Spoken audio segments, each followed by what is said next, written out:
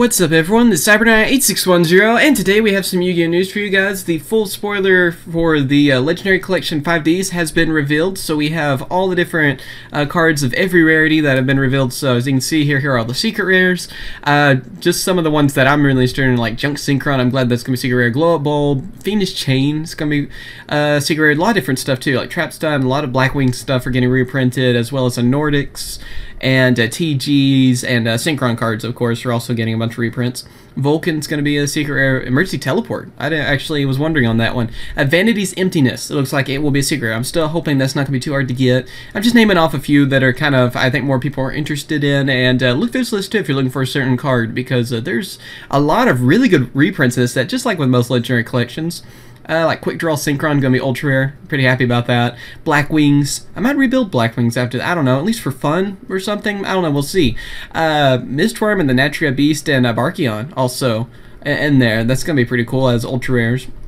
Moving on to super rares, it looks like the Earthbounds are going to be super rares. I was wondering if that would be super of like secret rare or something. I was kind of hoping they'd be secret rare just because, I mean, I like the Earthbounds. I kind of miss seeing those.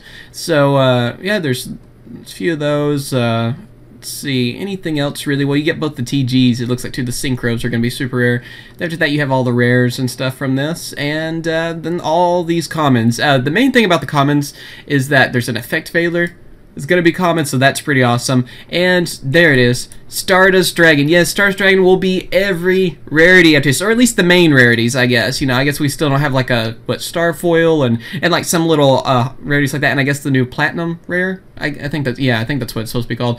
So, but yeah, at least the main rarities, you know, have common rare and all the way up to ghost rare, and I guess even gold rare too.